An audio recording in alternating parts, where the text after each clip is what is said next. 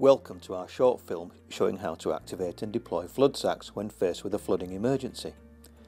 This box holds 20 FloodSax, vacuum packed in 4 separate bio-based carrier bags. Once at the scene of the flood, remove the carrier bags from the box and take the FloodSax out of their vacuum packs.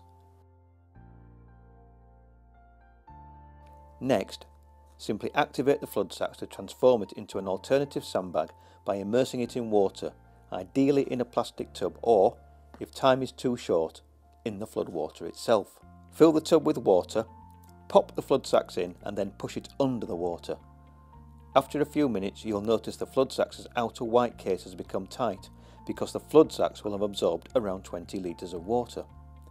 This means you can now remove it from the tub and can start to build your FloodSax wall.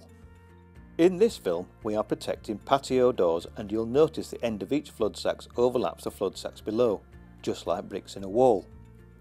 When laying FloodSax, it's very important they are always packed closely together. This means the FloodSax wall forms the best possible seal and increases its strength against the power of rising floodwater.